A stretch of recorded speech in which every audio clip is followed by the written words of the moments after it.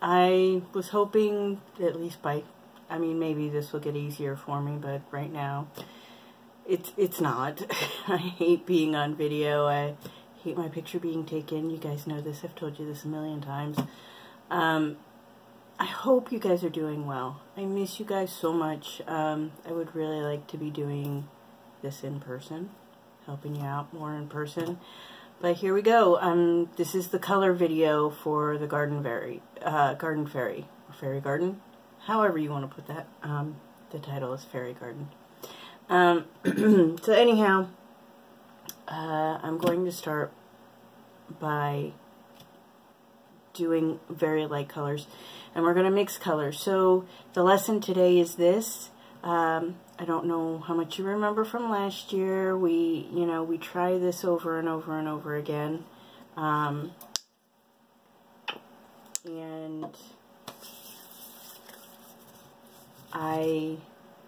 we go over it over and over and over again, with the 7 elements. And the element that we're going to be using today is specifically color.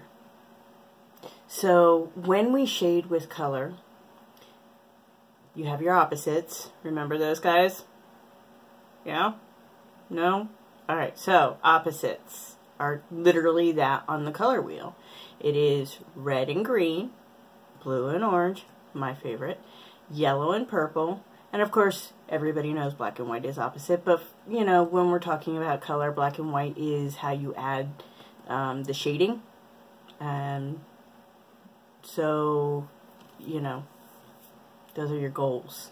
In traditional art, not digital, traditional, white is the absence of color, and black is the combination of all colors. So this is traditional art. This is natural light, natural color.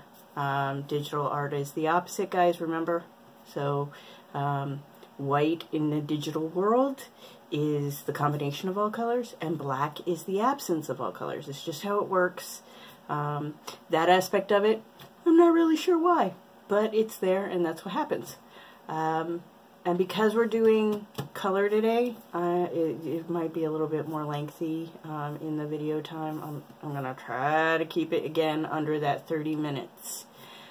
Just enough to give you guys an idea of what I'm looking for. I really want you to push yourselves as to what you know with color. And again, the more you practice, the better you do. So if you're uncomfortable with a mixing of colors, try it on a separate sheet of paper first before you apply it to your actual work of art. Better to make the mistake over on another piece where you practice doing a face and the colors you want to do on that face. It's better to practice it on a separate sheet before you make it for your final, your real project that you're working on, that you want to look wow. And by the way, you guys are amazing anyway. Your work is off the charts. You guys just rock it out. I'm always blown away by you guys. So keep it up, work hard, and we can get through this. So now to the fun part. And again, as I'm doing this, I won't be on video, but you'll still hear me. So here we go. And again, it won't be straight on for me, so please forgive me, but I will do my best. I should probably do the skin color first, huh? That's pretty hard, because skin color is blue and orange. Well, I should say it's orange and blue. Excuse me. Haha, I got my water this time.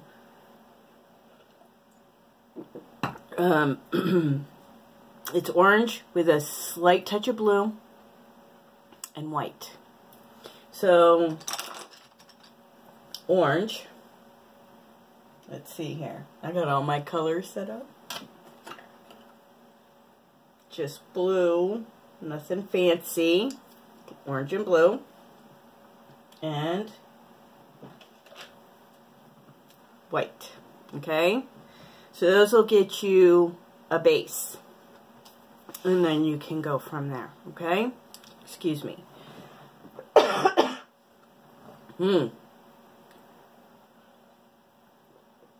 That's nothing new, guys.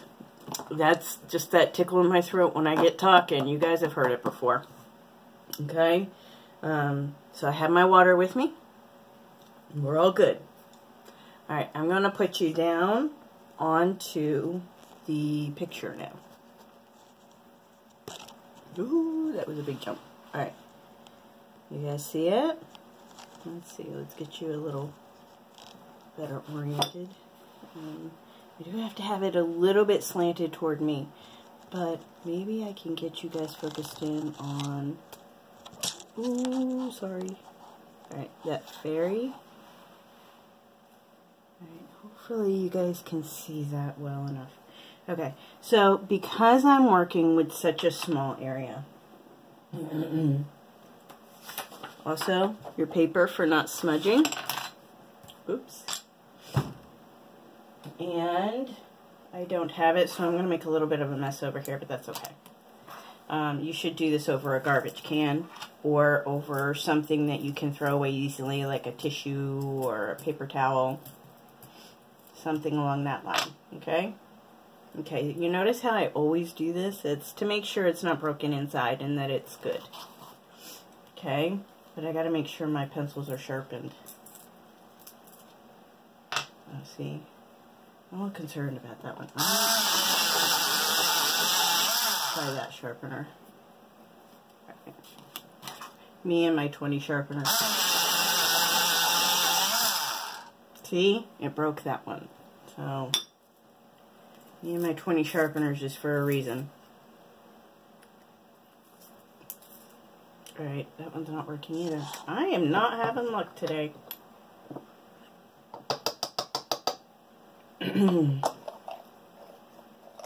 Messes everywhere. Alright.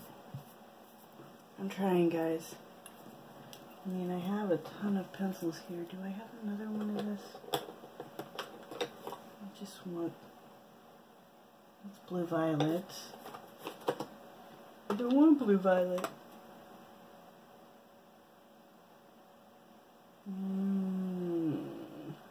That would work. Ultramarine, though. I really just want regular. I'm gonna try this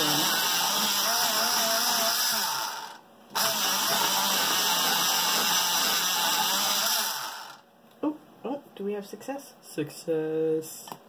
Alright. See the difference between these two blues? I don't know if you can see the difference between those two blues. But there's a difference. This one's ultramarine. This one is regular cobalt blue. This is the one I really want. So I'm going to put that one back. Okay. I mean, really, as long as it's blue and orange for the skin color, you can do pretty much anything. Okay. Because we're doing skin color, I'm going to go in with my white here. So we're going to start with our lightest point. And how I shade her will determine how I shade the rest. Okay, her little ear. I'm just going over her, just her skin. Okay, just to get that foundation of the white, and then I can go back in. And I'm not pressing, guys. I am just trying to go over the skin area enough so that it gives me that foundation so that I don't come up with just plain orange skin.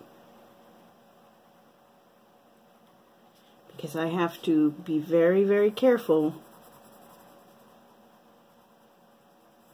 And your fairy doesn't have to have normal skin color. Your fairy can have any skin color you want. But this shows you a little bit of how to make skin color. So I'm going to very, very lightly just go over her with a little bit of orange.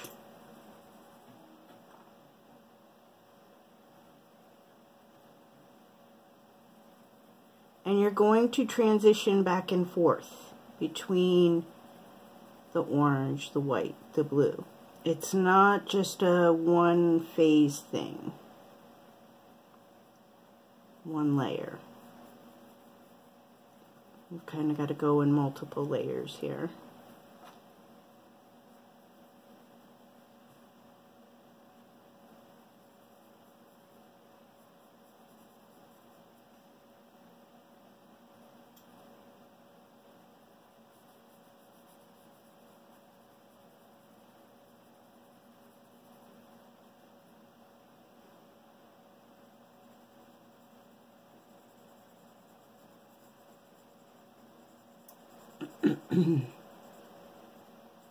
So, are you guys enjoying yourself? Are you, like, really liking your time off from traditional school? I mean, obviously you still have school you need to do, but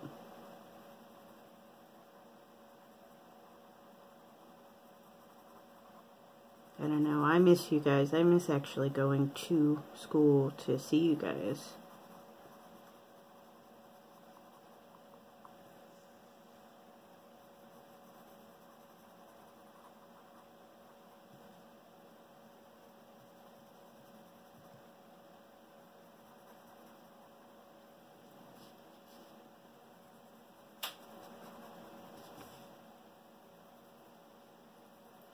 That's just with the white and the orange, right? Now we'll go back in the blue.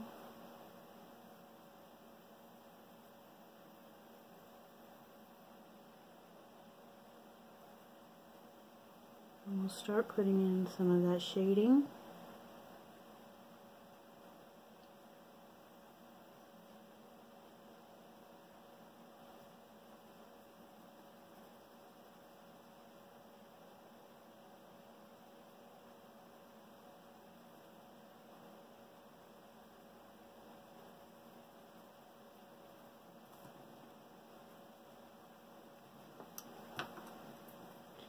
And again, like I said, we're going to blend it with the white.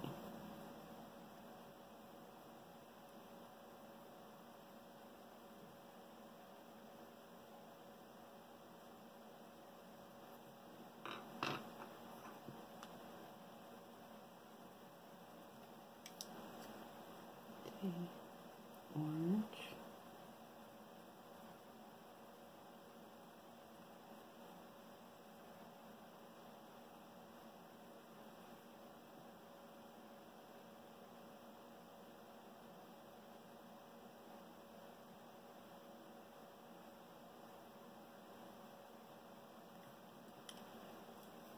Blue. And you just keep going back and forth. What?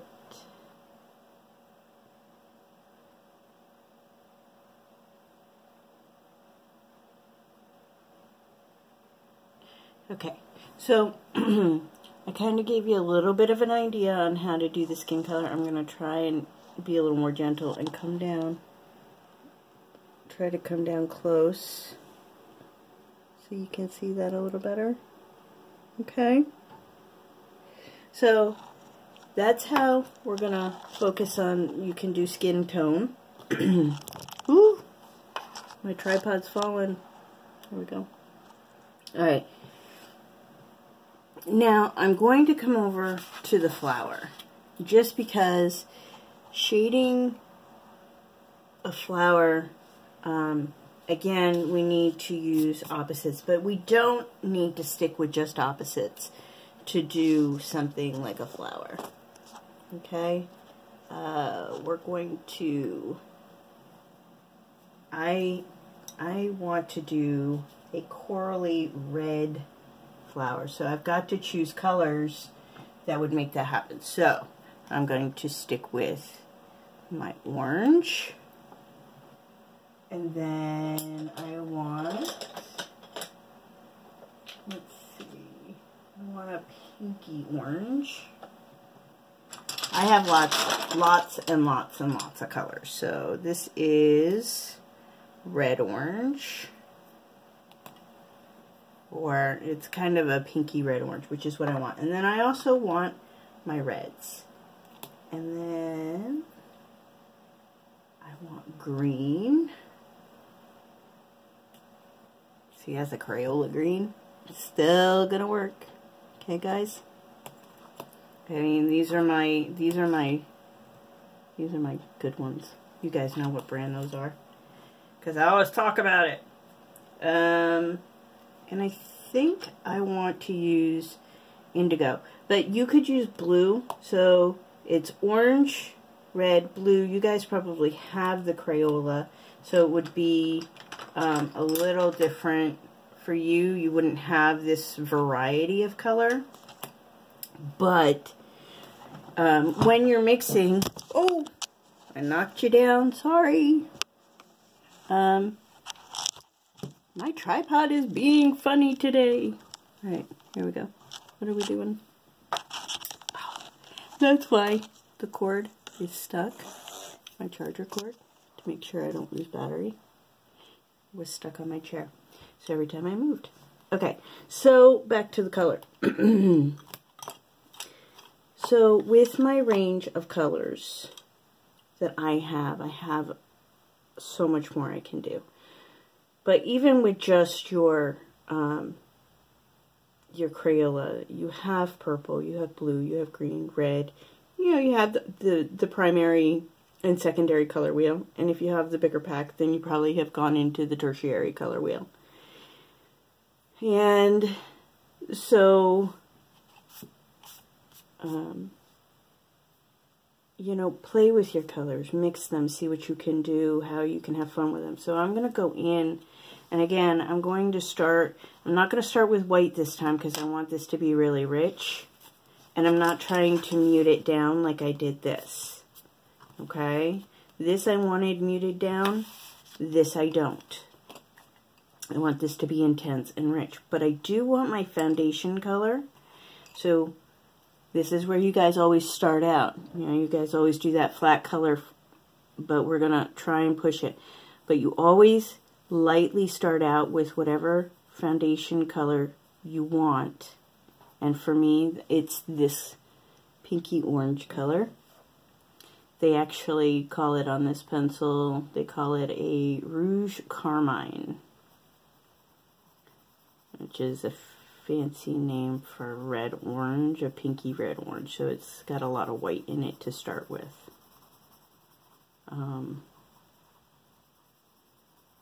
But yes, also, this has a lot of linear veining in it. The flower that I chose, which is a hibiscus flower. Something I was doing for the play. So I'm just going to do one leaf because, you know, I really don't want to try to get this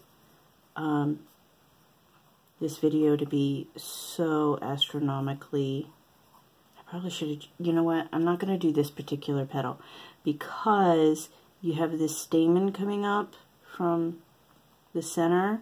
So I want a flower where we get a little bit of this area that I've blocked out. That's going to be still part, it's still obviously part of the flower, but it's a different color. So it's a more bluey, black, purpley center. Okay. And again, I'm coloring in linear because of the veining. So that's adding that texture naturally while I color. Okay?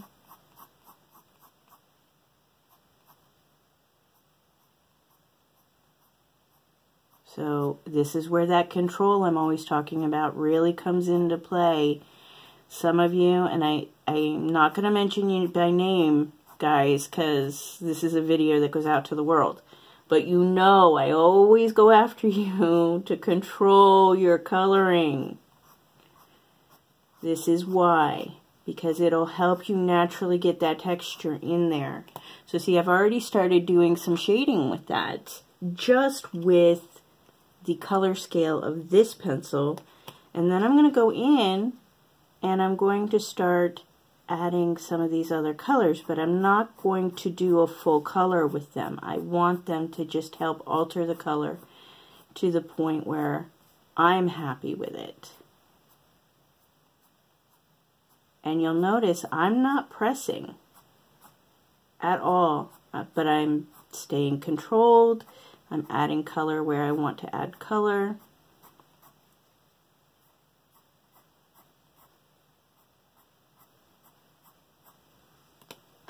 Okay.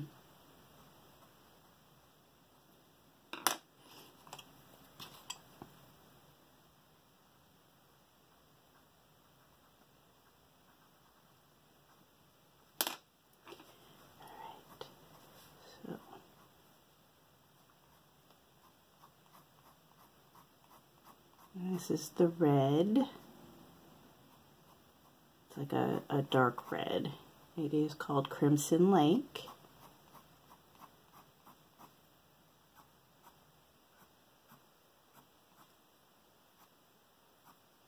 And we're using, see, I'm using different colors combined together to really help me with the direction I want to go. Of course, if I come back in with the white, it's going to help blend all that and give it a really nice, soft look to it. But you'll notice I'm not going down into this part with the white because that's got to be darker.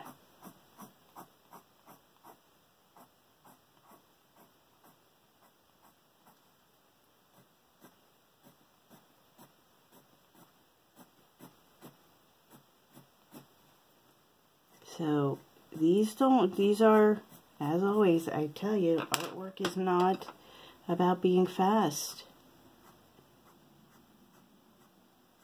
It is about getting that result you're looking to get in the end.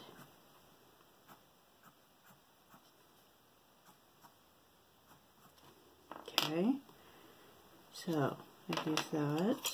I can come back in with this, the base color. I think I want a little bit more orange to this. I think it's not quite orange. Oh, what happened there? Well, I'm going to turn it around and use where it broke to my advantage, so that I at least get some use out of that lead, out of that colored crayon pencil. I think it's like a hard crayon base, but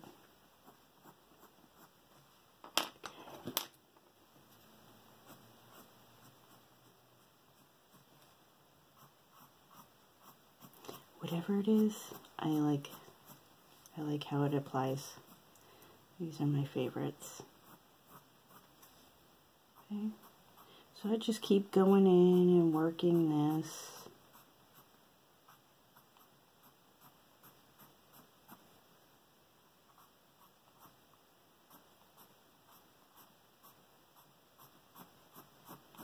Okay, now I'm also, for this, I want it to not be so flat in color, so I'm just lightly going to bring in that blue in certain little spots to help with the shading. And this really helps give it that form, that three-dimensional look. And then I am going to do this. I'm coming right down in.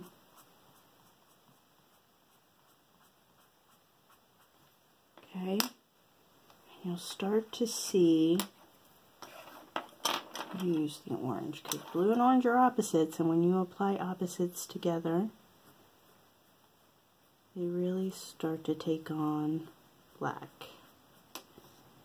And it's proportional, so, or ratio, it's a ratio, so however much of one you do of the other will depend on whether you get brown or you get black. Okay? but we're having fun with colors, so it doesn't have to be overly thought out, guys. I do just want you to play with mixing your colors, but hopefully me showing you will help you. So I'm going to use my indigo. You know, this is me having a little more range with all the colors I have. But you guys have, hopefully you have your Crayola colored pencils, and you can go from there. But play with color. Have fun with it. Don't be afraid to mix it.